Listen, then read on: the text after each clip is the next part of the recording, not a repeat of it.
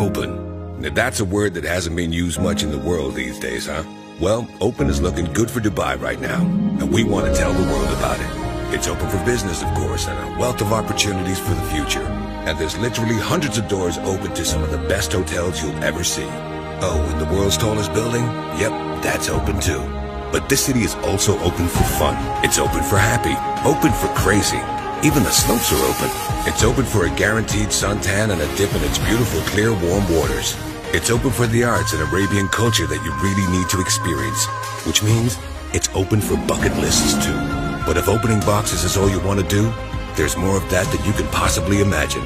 There's out in the open air, across open water, or if you just want to hit the open road full of hope and optimism. This is an open society, so it's up to you. This city has its arms wide open, and they're open for you. You get it? I think you do.